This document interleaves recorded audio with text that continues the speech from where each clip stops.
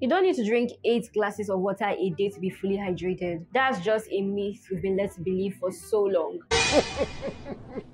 He shock you. And it's not just one myth. There's an entire list of medical myths we've believed for so many years that have been proven to not be true. Some of which we'll go through in this video. Hello, welcome to Bits and Pieces with Adi. My name is Adiswa Egon. Let's get into it. So about drinking 8 glasses of water a day. Your water intake depends on your size and how active you are. But there's no magic number you need to follow. There's no tank inside your body that you have to fill up. I made a video about it, so you can check it out. There's a link in the description box. There's no reason to eat your placenta.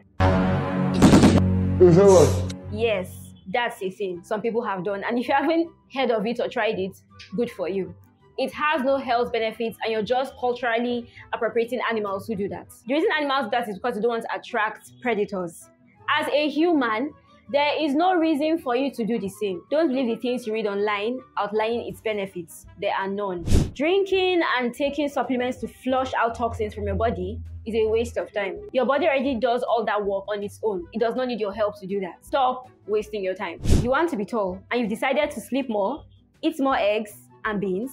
I'm sorry to break it to you, but there's not much any of those things can do for you if you're not genetically predisposed to growing taller. Sleeping will just keep you feeling refreshed, and the egg and beans will make sure you're the gassiest person in the room, amongst other things that are actually good for you.